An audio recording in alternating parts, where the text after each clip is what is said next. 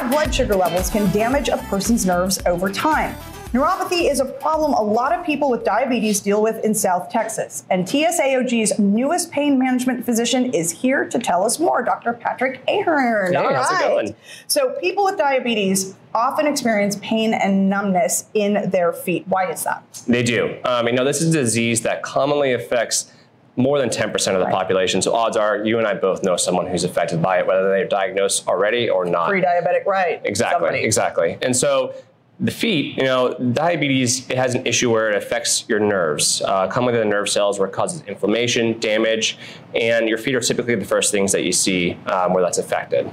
And so they can have debilitating pain too, right? Yeah, so typically the effects they'll see are things like burning pain, tingling, numbness, pins and needle sensation, and then eventually they'll just lose all sensation in their feet. And so what kind of therapy is there for people with diabetic neuropathy? Yeah, so it's a good question.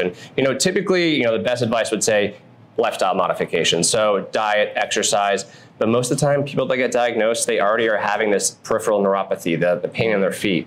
And so what doctors will do is they'll start patients on a couple of medications. Typically those are ones you take up to a couple of times a day. Newer therapies that are coming out, things like spinal cord stimulation, have been shown to be pretty effective in helping this as well. And so how does that therapy work, the spinal cord?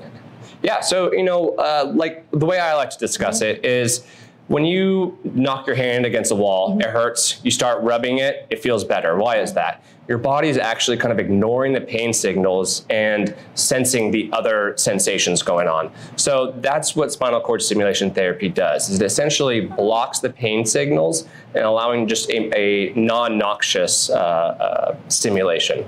And so why would someone choose this treatment over traditional options? Yeah, there's a couple of reasons. One, a lot of people don't like taking medications. Right. They have side effects, although they're very good at helping with the symptoms.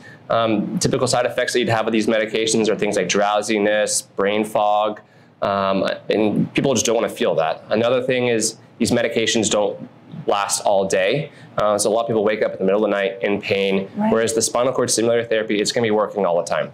And lastly, you're not going to be having to go to the doctor as often if you don't take your medication refills. You don't have to go to the pharmacy. You're not going to be taking this medication. It kind of just frees you up to enjoy your life. And so how can folks know if spinal cord stimulation would be right for them?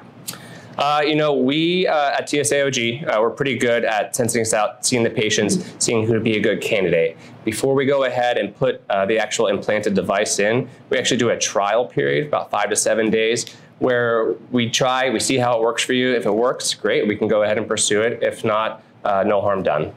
Okay.